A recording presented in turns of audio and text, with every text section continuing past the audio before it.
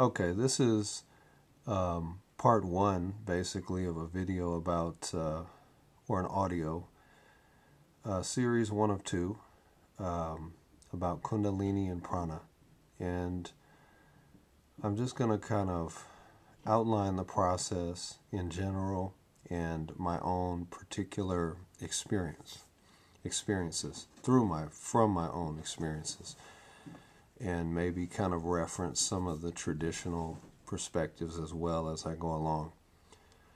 The first thing I want to say is that I began experiencing energies through doing martial arts. So I think this is definitely one pathway to energy cultivation and development, which is the martial arts, whether it's soft martial arts or otherwise. I think this is definitely one pathway to energy cultivation and Kundalini development. I started to, I could sense when people were looking at me, I could feel their intentions, and so on. As I went further along, I began to read more spiritual kind of texts and works and so on, and ultimately had a spiritual teacher. And that's when many of my whole process kind of unfolded, so to speak. What I want to kind of talk about is that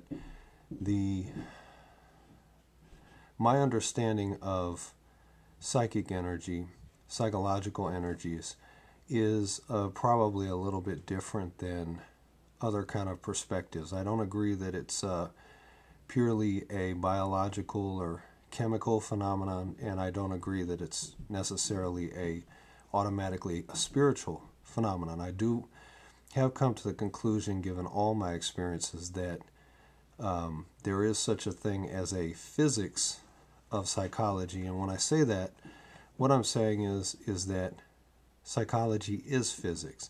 So what I mean is that in the human being, if you try to say, well, what is a human being? What is the composition of a human being? A human being is composed of solids, liquids, gases, and plasmas. And there may be other substances as well, which are more of a soul or spiritual nature, but the main thing we need to start with, we need to have a jumping off point, a point of departure that we start in the right place. Now, how does this physics of psychology work? There are 5 stages. The first stage is energy transformation. The second is energy absorption. The third is energy circulation.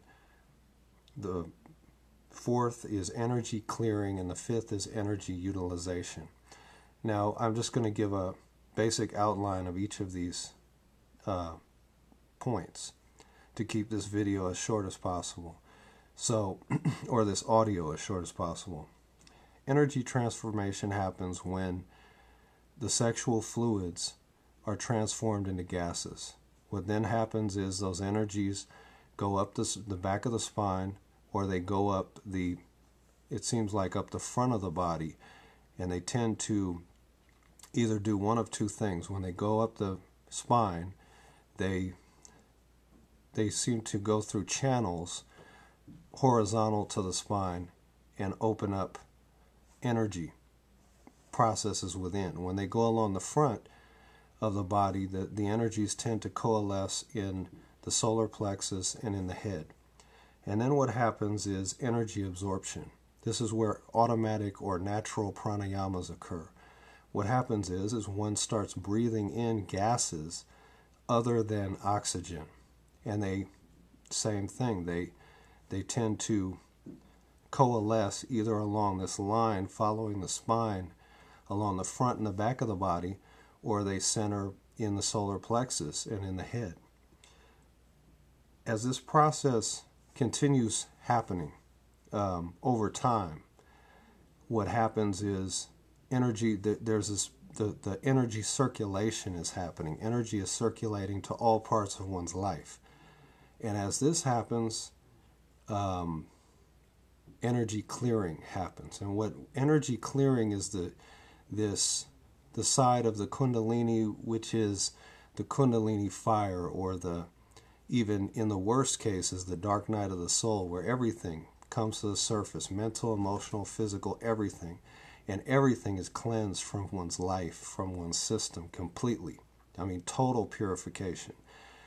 And one has to, if one starts the process, one needs to finish it, because depending on the individual, it could be a very intense process. And then the final stage is energy utilization, which one thing I want to point out is all of these stages can be happening at the same time, and they can all kind of happen sequentially. But I wanted to give just kind of an overview of the process, and I'll continue talking about it in the next audio video.